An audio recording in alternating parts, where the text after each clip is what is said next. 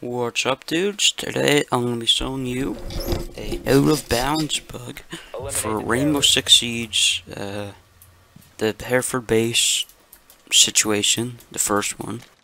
So, in this situation, you can't get out into the shooting range because it's all blocked off, as you can see. I'm going to go over here and kill this guy first. Okay, so everything is blocked off, so you can't get out to the shooting range. But how you get out there, if you want to get out there, which is completely pointless, but if you want to get out there, you come over this barrel and there's a vault button. You stand on top of this concrete and you spam your vault button over here and you can get up here. So now you are in the shooting range, which you can't like legitimately get to in the situation because it's all barricaded off. And what's weird about this is in the original game, like the original Terrasant Classic or the Rank Casual, these heads are, you can shoot these heads and they'll fall off, but in this situation they don't fall off, which is pretty weird. And I don't know why that's a thing.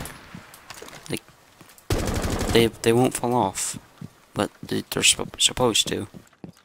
So yeah, that's another little like bug I found out. You can just vault over the barrels, the little tire things, and you can get over to the shooting range. Now how you get back is same thing. You can just vault here if you want, and then bam, you're back.